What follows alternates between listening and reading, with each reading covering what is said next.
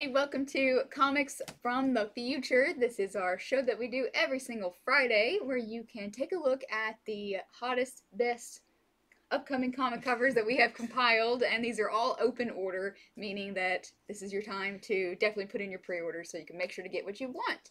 But first, my name is Megan. I'm Andy. And I'm Jason. We're all with Infinity Flux Comics out of Chattanooga, Tennessee. Yes, we are. So, like I said, we're about to show you everything we think is super cool coming up from Marvel, from DC, from independent publishers, and all that. So, be sure to let us know in the comments where you're watching from, what you're most excited about this week, and let's get into it. There's a lot of good comics to be excited about this week. Mm-hmm. So, we're going to start out with Batman the Detective. Yes, another Batman series from DC. We know, lots of Batman from DC, but you know what? I got to read an advanced copy of this, and it was really, really good. It's written by Tom Taylor with art by Andy Kubert. So a lot of bad stuff has happened to Batman in his main series. First and foremost, Alfred died. That's not a spoiler anymore. No, that's like ages 2 ago. years ago. Spoiler. Anyway, so he's still reeling from that. He feels like an outsider, even to the rest of the Bat family. A lot of stuff's been aired against how he has kind of been over the years, as good as he's been. Well, this begins with him deciding Gotham doesn't have anything for him. He's leaving. He doesn't know when he'll return. Where does he go? He goes over to Europe. They need his help on a case over there because something really bad has happened on an airplane, and the people who did it basically come out and say it's because of Batman. It's because of Bruce Wayne. So he sees it as his chance, get away from Gotham for a while, see if he can help out. This issue has some noteworthy things. We try not to spoil anything too much, but I do like to mention first appearances and such. There is a first appearance of a new villainess. However, in my opinion, this is not confirmed, I think she's a character from the past taking on a new mantle. Batman does run into Knight and Squire, for anyone who's fans of those characters. And I will say there is a first appearance of a new Squire in this. So it's a very cool issue. I'm a big Tom Taylor fan. Anytime he comes up, I'm always like, Tom Taylor, he's writing. It's so good. It's just so easy to read. But it really is good.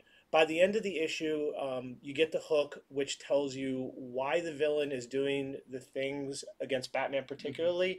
And I have to say that kind of blew me away. It's a really, really good hook. I can't reveal it. That's the most I can say. So I think you should check it out. There's some variant covers. Here is the Andy Kubert variant cover. And then we have the blank variant cover. Not so blank this time. Not so blank. Some bats. I like these. What do you guys think about the blank covers that have a little something extra? Do you like that? You know, you remember the Punchline one shot had her swords in it. Harley had like this pink leather looking thing.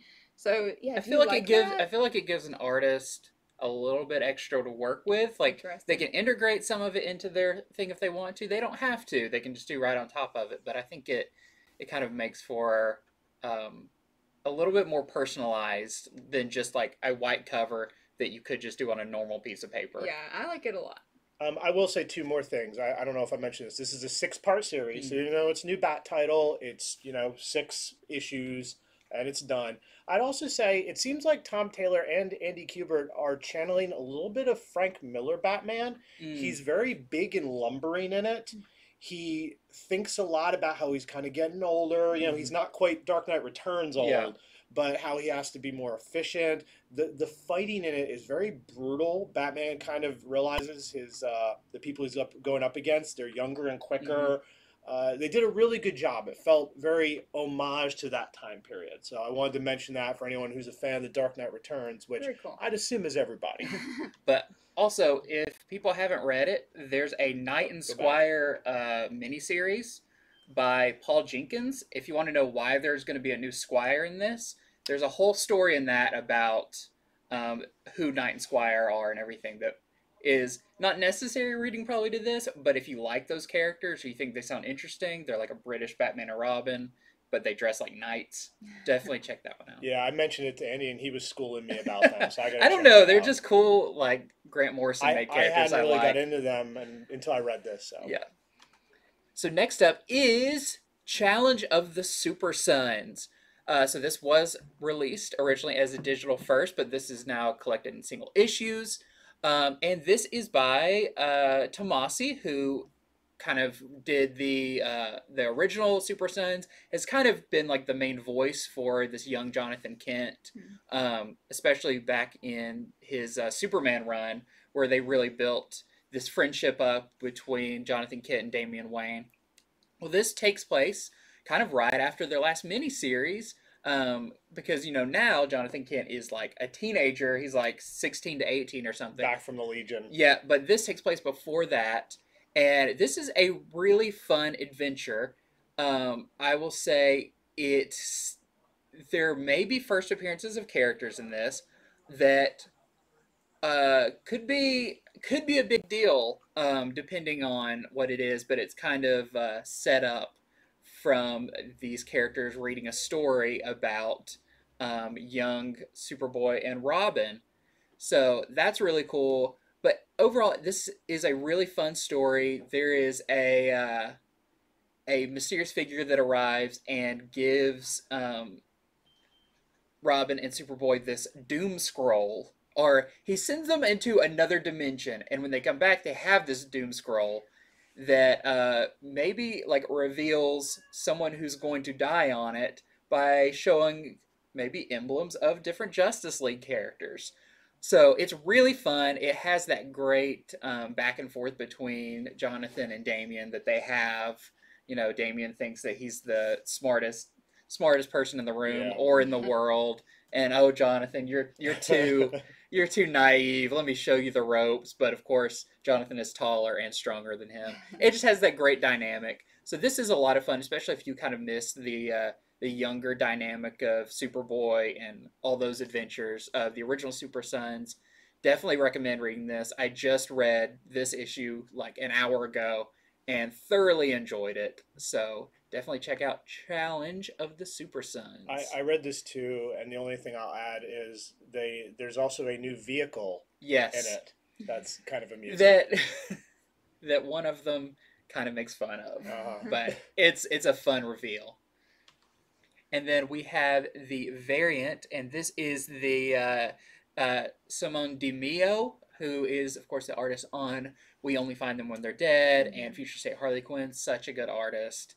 Great colors and lighting on this one. Yeah, I was going to say, they always do that great lighting. Yeah, that's what makes We Only Find Them When They're Dead so crazy, is all the like crazy colors and lights. Okay, next up, another one kind of maybe targeted for all ages audience is Batman Scooby-Doo Mysteries. This is going to be a 12-part series.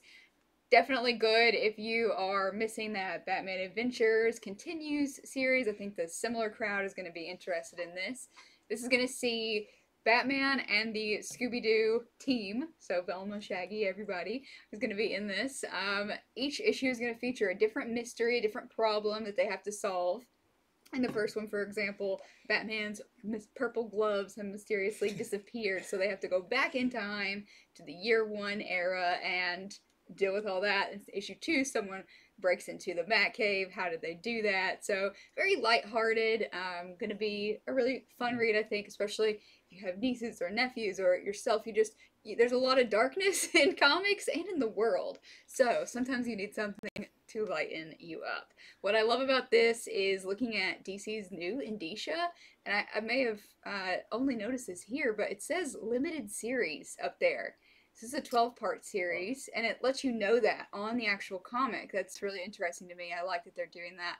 Also, you may notice this is only $2.99. Wow. So I know a lot of people have been confused, upset, curious about the price increase of some of DC's books, but this is, back to some of the cheapest comics you can buy, $2.99, and I love that because I think a lot of younger audiences are going to want to read this, and I love that it's more accessible to them. So just the one cover on these is going to be a 12-part series, and it looks really cool. I hope they go back to Dark Knight Returns. I want to see Dark Knight Returns Scooby and Shaggy, who are just like hunched over and brooding. That would be hilarious. I watched Scooby-Doo. It was in reruns when I was a kid, but I watched all the ones where they met Don Knotts. And oh, yeah. I read an advance copy of this, and it channels that. So if you like that, you will like this. Or if you want to pass on to somebody younger than you that feeling, you kind of get that feeling. Like right off the bat, Scooby's goofing around in front of the bat signal, so Mm. you get the Scooby signal. It's that sort Yeah. of humor. Like, I laughed right when I saw that. Yeah, great. So, okay, next up from Marvel, it is Darkhawk, Heart of the Hawk. This So is hard to say. Darkhawk. Darkhawk, Heart of the Hawk. Number 1. This is a one-shot. It is celebrating Darkhawk's 30th anniversary. Wow. Yep. Who knew? That means I am 31 years old because I started reading Darkhawk at 1. Oh. No, but yeah, it's weird seeing things I read when I first got into comics hit their 30th anniversary. So this is pretty cool. I like that. They're like, let's put some Darkhawk out, but let's not do like some big series. Let's do a well-made one shot. So it has a few stories in it. The first one is a classic tale back from the early days of Darkhawk. It's not a reprint, it's a new story, but it's by the original creators. Then there is a story from the time period when Darkhawk is in his sort of cosmic years. Because eventually it's found out that his gem is an infinity gem. And after that, he kind of becomes a cosmic character for a while. So there's a story about that, brand new story. And then lastly, it is teased that it's going to have a story about the future of Darkhawk. And he's a property that Marvel, they trademarked. His number 1 went up in value. Everyone's been buying it. It seems like they have something in store for him. And I think anyone that's related to any Infinity Gem, they're just going to pump that up because everybody likes that stuff. Yeah. So that's pretty much the skinny on that. Here is the Dodderman variant. That one's really cool. Very 90s. Love You got your brick wall that somebody's done graffiti on. Yeah. He did it. That's one of his other powers. He can really replicate his name well on half of the battles in the 90s took place in alleyways. The other half were in space. Jim Valentino was writing them. And then here is the Libera variant. See the more cosmic one now. Next up, speaking of cosmic, it's Guardians of the Galaxy, but this is not a number 1, even though it kind of feels like it. This is Guardians of the Galaxy number 13.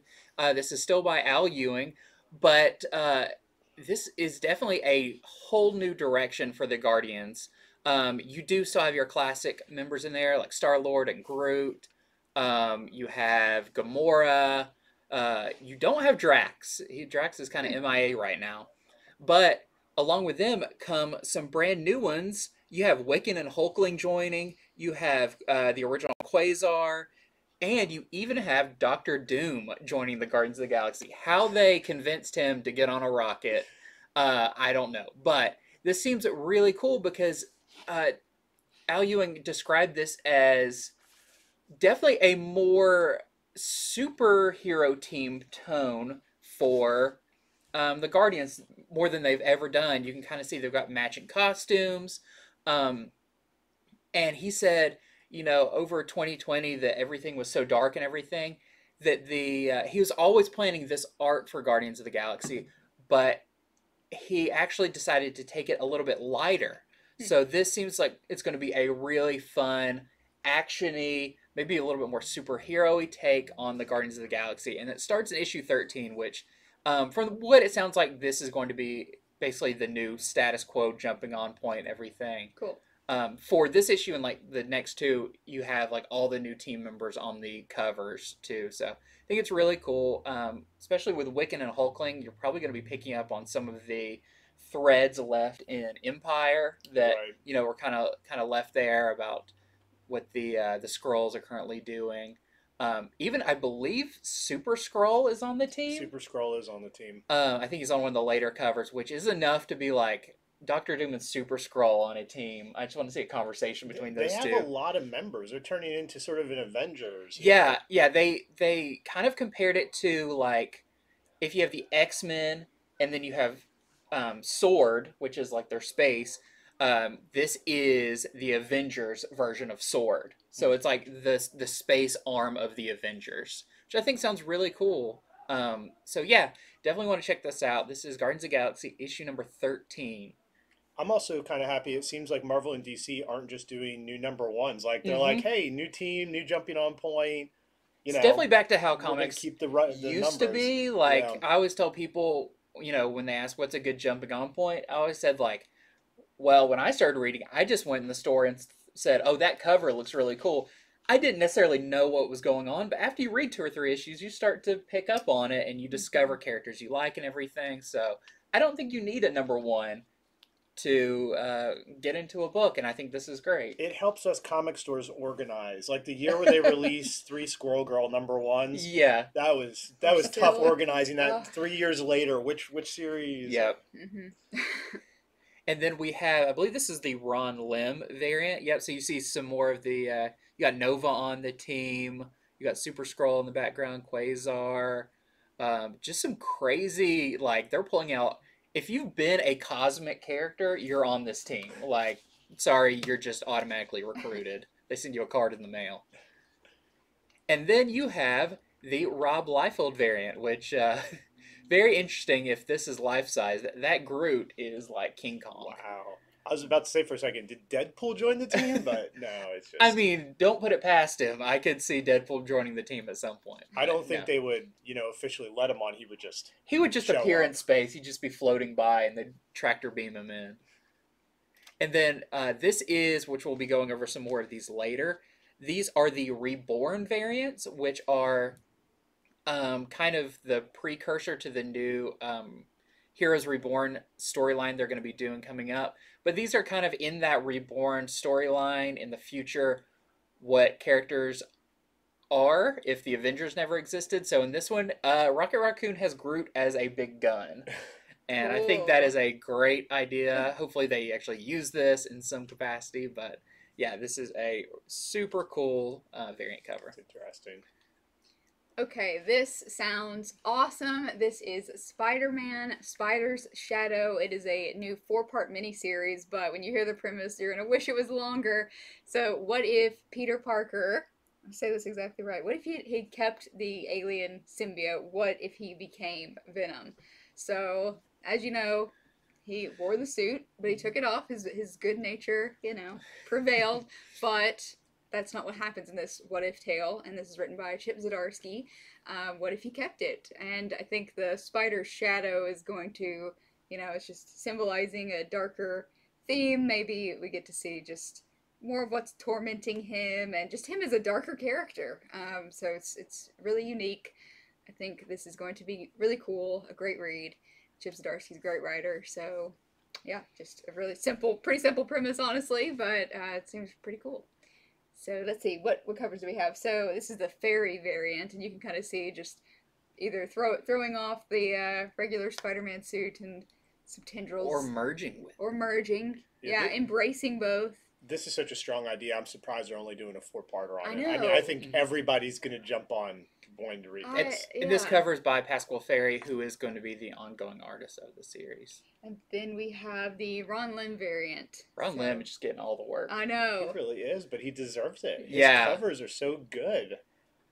Yeah, it's awesome. So yeah, I think this is going to be great. I have very high hopes for it, and I'm sad that it's only going to be 4 issues actually, but it's sometimes the best stories are just the simplest ones. Well, it's cool too because Chip Zdarsky, they gave him Spider-Man Life Story, which was very similar to this Elseworld version of Spider-Man. So he's really good at writing those self-contained big idea books. I think this is going to be one of those.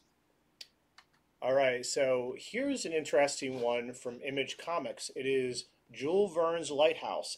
So I guess this Jules Verne must be a new writer to comics or something. I've never heard of him in his comics now. I joke, but this sounds pretty cool. So it's based off of a Jules Verne's work. Of course, he's the one who wrote 20,000 Leagues Under the Sea. He wrote Around the World in 80 Days. Just all kinds of great old sci-fi, but he's one of the precursors of sci-fi writing. So they're taking some of his work, they're playing off of it, and making a comic series. So what is it about? What is the Lighthouse? The Lighthouse is a space station with a supercomputer. I think actually the supercomputer is called the Lighthouse. And it is the only supercomputer that they can build that is strong enough to help ships navigate through the only wormhole they've discovered. So it isn't as simple as just you go through the wormhole, you're there. You need this Lighthouse computer to get you through. Obviously, that makes it extremely valuable. It's the only one. There's no other wormholes. So pretty much if you control the lighthouse, you control the galaxy. Mm. Well, what happens when these evil sort of pirate guys show up trying to take it over? Well, the captain of the lighthouse and the crew have to defend against these people, but a lot of secrets and a lot of sort of secret alliances kind of are unearthed. Mm. So that's the premise. I'm a big sci-fi fan, so I'm going to be checking this out. I read all Jules Verne's stuff way back when I was younger, but I remember it very fondly. I like a lot of movie versions too. So I think it's cool that comics can draw from some literature here and there. So that's what's going on with that. And it only has one variant cover. It's by the team that did Sonata. Mm-hmm. If anybody read that, they did some really beautiful work, some really good art in Sonata. So next up is a new mini-series. I believe it is 5 issues long, called Home, from Image Comics. This follows a boy who, kind of a family who seeks an asylum in the United States, but gets separated from his mother, and this traumatic event triggers some latent superpowers.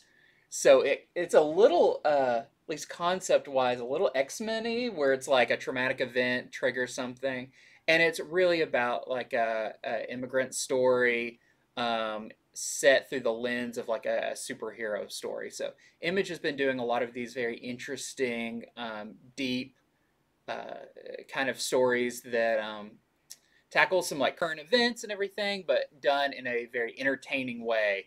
So sounds really cool. There is also a variant cover for this. Yes, so I like the variant because it more hints about what the powers might be. yeah, Because the solicitation doesn't say. I really like in comparison to X Men. Mhm. I didn't think of it that way. That's pretty cool. yeah, it's a little. I don't know. It reminds me of that scene of like Magneto holding on, Right. and he ends up bending the gates and everything. Absolutely. All right, another one we wanted to feature this week. This is from Titan Comics, actually. It is Minky Woodcock, the girl who electrified Tesla. So you may remember this character had a miniseries before. I believe it was a girl who handcuffed Houdini. So this is definitely like hard-broiled detective, pulpy time period. It's actually illustrated and written by Cynthia Von Bueller, and so it's cool to her create her own work pretty much. She's a director, a playwright, so she definitely knows how to craft these stories. So, like I said, it's if you like that detective pulpy stuff, this is going to be set in a world, obviously the time period of Nikola Tesla. She meets him here, our detective, and there's Nazis, there's the weapons of mass destruction. So it's pretty crazy. It's all over the place. There's some preview pages of this, and the coloring is really It's very beautiful. vibrant. Yeah. Like, you wouldn't think that with a cover that's kind of subdued like this, but it's pretty not trippy, but it's bright, like Parts of it are. yeah, I hot know what you pinks mean. and neons and stuff. It kind of put me in like this prohibition time Yeah. period. Just something. It looks very candlelit. So it was good. The preview pages that I read, although I will say I believe the preview pages are out of order. Oh, Or, no. or it's showing you multiple parts in the book because it does not follow a coherent plot line. I believe they only selected some pages. So go check the preview pages out if you want to see just the style of it and that stuff. So here is the A cover. Then we have the strips B cover. And then the Bueller. So I believe this is Cynthia Von Bueller herself, who, like I said, wrote and illustrated this work. There are a few more covers if you want to go check those out on Previews World, but this is the latest miniseries from her. I like it because they put that little thing in the top corner. Oh, yeah. That it's like this whole series of these like hard-boiled crime stories. That it's cool that that somebody's making these Yeah. very unique genre that, you know, you've got Batman the detective, but I mean this is like, I mean, even the logo and everything is very reminiscent of old crime novels, dime store novels and stuff. That's exactly the vibe of this. So if you like that, then you will probably like this. Very stylish. Mm-hmm. Okay, so from Dark Horse Comics, there's a new series called Jenny Zero. right off the bat on the cover, you can kind of tell what it's about. I think this cover says a lot based on what I've read about it. She makes really wicked snow angels. So Jenny Zero is the superhero daughter of a beloved superheroine. So her mom was a superhero who used to fight kaiju. She passed her powers down to her daughter. Her daughter was fighting kaijus for the army. And all this happens before the story, apparently. Anyway, something bad happens, and Jenny gets fired from it. She falls into depression. She becomes an alcoholic. She's just living with her hotel heiress friend, just, you know, gone from her old life. The kaiju apparently are defeated at this point. Well, apparently, the kaiju come back, and the army goes to her and says, hey, you're the only one, you know, now your mom's gone, who can defeat them. But she's just this self-loathing drunkard. No. So she has to pull herself out of misery and pity and try to get back to being a superhero. And so, I mean, I think the cover is perfect for that. She's in her pit of despair with the kaiju foot symbol. So that's what it's about. So I know there are quite a few kaiju-based comics coming out right now. Strangely, this has to be the third or fourth, but I like that this one has a lot to do with the character who has to fight them. Yeah. So I mean, with Godzilla versus Kong coming out, it's prime kaiju territory. Yeah, I guess so. The other cool thing is, and I know some people appreciate this, it just has one cover. This is the cover. That's it. No variants to chase. So there you have it. Next up is a new installment of the Canto epic. I don't know if any of us knew that Canto would go on to become what it's become with, like, you know, there was Canto 1 and 2, the series, and there was in-between series. That original series blew up like crazy. So this is a new kind of in-between series called Canto in the City of Giants. This is going to be 3 issues long, and this is going to bridge the gap between Canto 2 and Canto 3, which will be coming out pretty soon afterwards. And this is about our hero, Canto, going to this land of the giants and trying to recruit them to help him fight the Shrouded Man, who's the kind of the big bad of this series. And of course, he meets a lot of his friends along the way. This has been a really cool series that's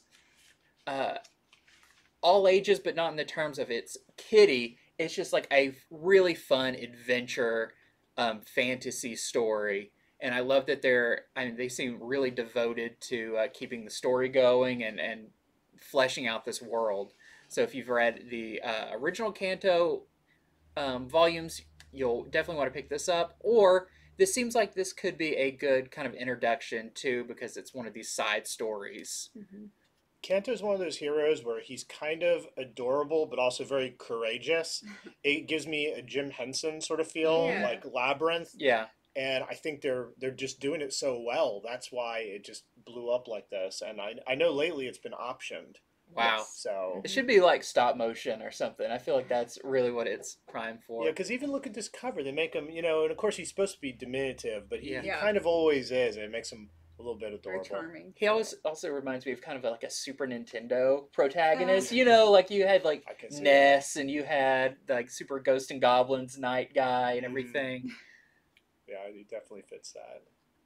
All right, guys, next we're getting to the section where we're going to show you number 2s, stuff that you want to add to your pull list. We don't want you to forget about it in case you picked up the number 1.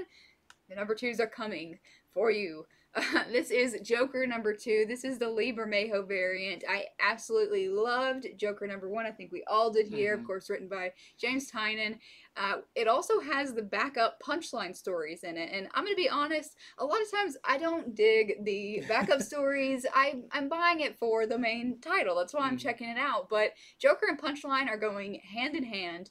I really enjoyed the Punchline series. She's in prison. She is having to deal with prison gangs. We're seeing her really stripped down. Her own personality is coming through because she's not wearing her costume. So that's why I think there is this Punchline cover. And I love it's like she's in one of those claw machines with a bunch of little Joker dolls around her. So I can't recommend this series enough.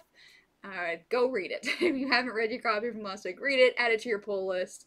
And this is the Bermejo variant. We also have the... That's maybe my favorite cover of the week. Yeah. I It's really great. like that one a lot. We also have the Brian Stillfreeze variant. So definitely, that classic Joker wringing his hands through his hair, reminiscent of Killing Joke and all that. So really cool look. It also reminds me of the Sean Murphy. There was a cover he did for Batman White Knight with the reflection. Oh, yeah. So some cool covers to choose from this week, or get them all. All right, here is the variant for Wonder Woman number 771 by Joshua Middleton. It's amazing. Yeah, like what else do you say about that? It is just an amazing cover. It's so cool to see this now that she's kind of in the Norse mythology world. Mhm. But she's still, you look at that, you're like, that's Wonder Woman. It's like, she's never worn this costume before. It doesn't look like her old costume, and yet they still managed to make her recognizable. Correct. And It look still just looks as like her. strong. And you're like, oh yeah, she could have always been in this world. Yep. Next up, we have Superman Red and Blue #2. This is the Brian Boland cover. We just had Superman Red and Blue come out, #1 come out this week. The anthology series that kind of covers all the different things that make Superman great.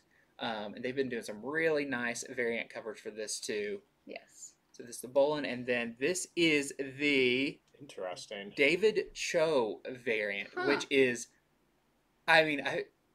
very almost high art. The artist from Sandman that did the covers, Dave yeah. McKean. Dave McKean, because his face looks a little like layers, like you put like a cutout of a guy's head on top of this, and just his symbol is crazy. Some parts of this are like I love and are interesting. Other parts, it's very different. I don't know. Yeah, I don't know how I feel about this one, but it definitely stops me. Yes. Yeah. The And hair in I'm particular. looking is at really it a cool. lot. And it's like his cape is it like his cape, or is that just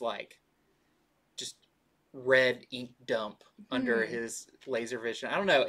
I love though that DC is comfortable enough Yeah, to they're do taking stuff some like this, chances. and the Harley Quinn variant Exactly. and everything Right. that are like, this is not your standard comic book art, and that's okay. What Andy's talking about also, and we'll be showing this on a Tuesday show with the Harley Quinn variant, is the Yoshitaka Amano cover. Mhm. Yeah, I agree with you. I think it's really cool to see them branching out. Especially with variant covers. I don't know if this would fly as well as an A cover. Yeah. But when you make it a variant where it's optional, that kind of gives you like more leeway to be a little bit more experimental in variant covers, and I think that's awesome. I hope they keep pushing this even further. I just want to see crazy variants. I agree. It's very cool. All right, speaking of variants, here's some more. This is Superman #30, the Inyuk Lee cover, and we got Jonathan Clark Kent in some sort of world tunnel situation. Really cool. Just a lot of movement and expression there, so I like this one. Inyuk Lee, a year ago, I don't know if we ever said his name, and now we have this whole new slew of artists that are like pivotal artists for variants and everything. I think that's really cool, and all of his stuff now is amazing. Look how grown up Jonathan Kent looks on it too. Yeah. All right, so this is the cover to Batman Fortnite #2. This is the cardstock variant that shows Batman with all the crazy, kooky Fortnite things. I've actually gotten to read issue 1 and 2 already. He does fight a lot of these things. I can't say for sure I recall him fighting that banana. The banana is in it. I will confirm because I read those too. Okay, well, we've both read them. So, like this or not, it is definitely monumental. Fortnite has 350 million people who play it. Mm-hmm. So Batman on a cover with a bunch of them might interest a couple of those people. Yeah, and you see he does get this new costume in the comic Correct. too. This kind of like patchwork version of his own costume. It's some of his stuff and some of the items from the game. Yeah, I think it's really cool. The next up we have, like I mentioned before, these are the Reborn variants, which take some of the stuff we're going to be seeing in the new Heroes Reborn event from Marvel, and spotlighting a few of them before the actual series drops. So this one I'm interested in because this is the one for Black Cat, but it's has Agent Coulson on it, and it looks like he's some kind of political figure. You know, most of them actually have a little bit of a tie with the book that they're on. I'm not sure why this one's on Black Cat, but thought it was interesting. So yeah, this is for Black Cat number 5, and all these are by Carlos Pacheco. I like that all this is coming out sort of before the Heroes Reborn, so it's almost like they're giving hints as to what to expect in the plot. It's almost like trailers or teasers or something. I'm building the story as we see these. The next up, I think this is going to be the hot one because a lot of people have talked about this. People are picking out this character from the background. So this is for Captain America 29.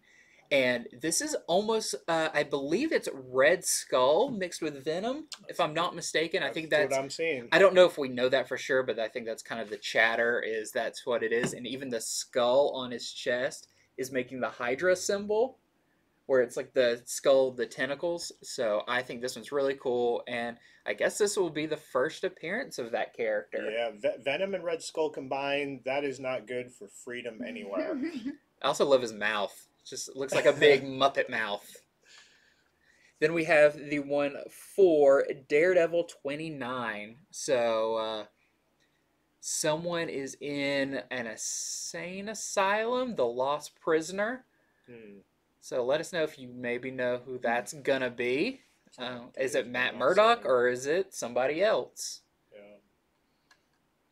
Then we have the this is for Thor number 14, which this is a little bit more in line with what they say is going on with Thor. Instead of being like the big heroic god of thunder, he just drowns himself in a bar and kind of dreams about, you know, what he could have been. So this one's called The Forgotten Asgardian. That's funny because they just discovered Odin doing that very thing in the ongoing like Thor. father, like son. Yeah, yeah. And then finally we have the one for Wolverine number 11. And this kind of gives you a hint. I believe this is the new Alpha Flight team. And I think it's also interesting on there that Wolverine has some of the little things on him that he had when he was Weapon X. The little knobs or whatever they are. And then Weapon H had those later. So it looks like he's going to be more like that classic Weapon X Wolverine in this. And whoever the mysterious Doctor Strange-like character is. I see that. In the background with the Don King hair. So Wolverine in Heroes Reborn, he just basically stayed in Canada. Yeah, he just stayed in Canada. Okay. So next we have, this is the cover to Star Wars Bounty Hunters number 11. I wanted to check to see if this was the variant, but apparently this is the A cover, which is really nice. Yeah, this is a great A cover. So this is neat. If you haven't been reading Bounty Hunters, it's a great jump-on point because this is basically a one-shot story in between storylines. It is a Bosk story. So if you like that character, one-shot Bosk story in Star Wars Bounty Hunters, number 11. And here is the variant. This is the Empire Strikes Back variant. They have done this for so long. I wonder how many more of these they're going to do. Hey, they're taking frame by frame. Eventually they're going to start like... You can make a flip book of it and just play the audio in the background. I'm wondering, these are numbered, aren't they? I believe they all have a number on there. So when they get to the end, I wonder what they're going to do because they're going through the movie. They're getting really close. This is the last 15 minutes of the movie. Yeah. So we'll see what comes afterwards if they just go ahead and start on Return of the Jedi or they move on to something else. Credits. Oh, man. Yeah, as everyone is like, oh, yeah, we got to visual effects. This is going to take a while. All right. Well, we just complimented DC for having some like experimental cool covers. This is getting there from Marvel. This is neat. This is really cool. This is the Okazaki variant for Nonstop Spider-Man number 2. Nonstop Spider-Man is really fun, very fast-paced.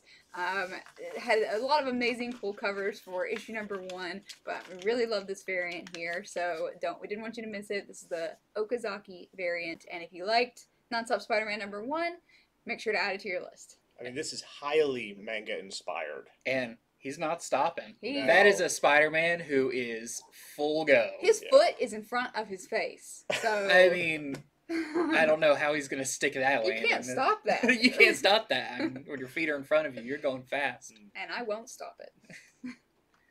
Next up, this is what everyone has been waiting for. This is Fantastic Four number 30, and of course they've been doing the Man-Thing inspired covers. Finally, we have the Thing cover. The Thing. You knew it was coming. They did like Miss Marvel thing. They did what were some of the other ones? Like the Iron Man thing. But finally, we have Thing. And then even call it Fantastic Four thing, because we know what we're looking at. This is by Daniel Arcuna, so this is really, really cool. And you see they're all kind of made of mulch and plant life. Okay, here is the cover to Children of the Atom number 2. So this released and generally had favorable reviews. It kind of to shocked everyone's surprise. Yeah, everyone that it wasn't a complete bomb. I know some people still didn't like it. That's fine. You know, there's many comics to read, many different tastes. But for those of you who did like it, number 2 has been announced. Here's the cover. Maybe we'll get to learn who these kids are. Are they mutants? Are they not? What's going on? And then here is the number 2 knock headshot cover. Got to have one of those. Yep. Especially if you're an X-Book. He did the X-Books really early on in his headshot career. So there is Cyclops Lass. Such a crazy these characters. Yep. But just remember, and this is what I've told people who are like, oh, they're kind of ridiculous. It's like, what about Squirrel Girl? You know, when she appeared in Winter Special, I love the way she looks. She's so insane looking. I don't think anybody expected she was going to stick around. I think she was a jokey throwaway character. You never know. I mean, it all has to do with the writing. So yeah, I always say there's no bad characters. It's just how you write them. Yep, they're just ones that are kind of sillier and harder to write to begin with. Yeah, but I mean, Howard the Duck made it into a movie. So what do you know? An award-winning film. It won awards at my house. I was thinking the post-credit scene, not the George Lucas one. All right, this is Proctor Valley Road number 2, the Wild Goose variant. So once again, Proctor Valley Road came out last week, right? Or was it? It all blurs, but I believe it was last week. It was pretty recently. It was a really cool horror tale about a haunted stretch of road, a real haunted stretch of road in California, and some kids involved in it in the 70s. So if you haven't picked it up, we still have plenty of number 1s here if you need one. But this is the B cover for issue number 2. And next up, this is so great. This is for Maria Levette's Arrow Psyche number 2. The number 1 had the Harry Potter homage variant cover.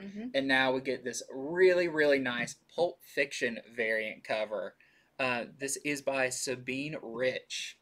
So I saw where like one of the big ratios is this cover without the trade dressing. I'm like, no, the trade dressing is really what makes this what it is. The font and the colors and everything. So really nice. A lot of people picked up the number 1. If you enjoyed it, check out the number 2. I'd like to add, there's a She-Hulk homage that's done like this a long time ago, and that is one of the Chase She-Hulk issues. I mean, that's one of the ones everyone goes for. Yeah. And I mean, that was so long ago, you know, I think that it's fine that they're doing another homage. But as well as that one did, I'm going to probably grab a copy homage of covers this. do really well after, you know, their shelf life, just because, I mean, people always see them and recognize what movie they're doing, and really cool. Okay. This is Infinite Frontier number 0, the second print. So the first print sold out. We talked a lot about on Comics for the Future. Yes. Andy and I remember we were saying we both read it twice. There are so many things in this issue that set up the future of the DC universe. And we don't mean future state. We mean the future of what's currently going on. It has a couple neat first appearances. There's first Simon Saint. There was the first cameo of a lot of the Teen Titans Academy kids are in this. So it sold out in a flash. We ordered a ton of it. It just vanished. But who's on the cover? Darkseid. Yeah, and we know that there's some stuff with Darkseid coming up. If you saw the solicitation for Infinite Frontier number 1, it's going to be coming out in a few months. Yeah, in July, I believe. Yeah, he's going to be a big deal. But what also is great about this is it's actually a good read. It is. Which a lot of people came to me and they're like, I actually really enjoyed that, because I feel like with these books, people kind of get the mindset of like, This is like, I gotta read this. This is gonna, you know, Right. it's a .1 issue. It's Right. It's an alpha thing. yeah, where it's like, we're not gonna get any story. We're just gonna get set up. Right. This actually, I felt like, had story, especially the stuff with Wonder Woman. Mhm. Really is important to what's going on with It Wonder is. Woman right now. And I didn't think we'd sell out of this because I thought too many people would have that mindset. And we sold out of this. Yep. And we, like Jason said, we ordered a ton of it. So, and I think this second printing cover is awesome. I do too. If you're reading DC and you missed out on this, wherever you get your comics from, order it. It's a worthwhile read. Okay, this is Amazing Another great Spider-Man. Yeah. 61, the second printing variant. Another one that sold out really quickly because 61 featured it was really cool, had a split cameo, I guess, of the new costume. You had Spider-Man split in half, the old and the new. So this one seems to be fully featuring that new costume, and it's just trippy, weird. I'm looking at it off the screen here to get a closer look, but really cool. So if you liked 61 and you like this one as well, this is the second print. So that's a Patrick Gleason cover, and he's the one who's been doing the webhead covers. Yeah. I mean, he's just blowing up. Yeah. Like, just You could take see his some stuff. webbing in there for sure. Yeah, I really like this cover. There's a lot to look I like at. it too. It almost can be too chaotic and messy, but he pulled it off. Yeah. A lot of props to the colorist too for separating everything and making Spider-Man the focal point. Next we have America Chavez, Made in the USA, #1, second printing. This is another book that we completely sold out of. I think this was people didn't jump on it right away, like when we talked about it on the show and everything. We had quite a few people sign up for it, but wasn't like huge. And then it came out, and people are like, "Oh yeah, I'm gonna pick that up." The interior art is gorgeous. This character is slowly becoming one of the new big stars at Marvel, and so thankfully they're doing the second print. If you missed reading the first, its first time around, so really nice cover too. All right, back to Children of the Atom. So this is Children of the Atom #1, second print. This cover was just released just lately, so this might be one of the first places you've seen it. On the cover is one of the Children of the Atom. Her name is Gimmick. So she plays off of Gambit, obviously. I will say we're on forums for retailers, and one of the ones we're on, it's run by Marvel. It is run by one of the head guys at Marvel, and he said on it that this is a character to keep watching. Okay. So I'm really interested, why is Cyclops last, the head of the team? Why is she not on the #1 second print cover? Why is this one? So maybe she'll be the breakout character. I want to add one other thing. A lot of people, not a lot, but a few people have mentioned to me, hey, why have these heroes who are just analogs of the regular X-Men? Analog of Cyclops, an analog of Gambit. You know what? People have done that with sidekicks since early Superman. Yeah. Superman, Superboy. I don't know why everybody's so hooked into this one as the dumb one. Yeah. When it's been going that way for ages. And I'm not saying that it's extra smart, and I'm not saying you gotta like it, but I mean, you got to give it up. It's not a new idea. It's not. Yeah, it's something that's well established, and it's okay to do as long as you can make your characters, worth reading. So. All right, this is not going to be for everybody, but it's really cool. I think I hope Marvel does more of this, although I'm not actually sure how they could. This is an omnibus, and it is called Marvel August 1961.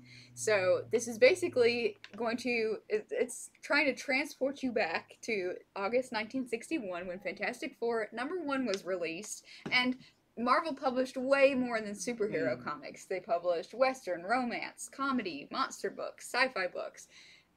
A lot more people, actually, I don't know, I'd love to see some actual numbers, but a lot more, I think, groups of people read comics back then. There's a huge, romance and love stuff. Women read a lot more comics back then. So they had a bigger catalog versus superhero stuff. So this book is, alongside reprinting Fantastic Four #1, going to reprint stuff like Journey into Mystery, Patsy Walker, the Kid Colt Outlaw stuff, Linda Carter, Rawhide Kid, just the full spectrum of what they were producing at that time period to give you a feel of what it was like to be a Marvel fan at that time. So, like I said, it's not going to be for everybody, but I think this is a really cool idea.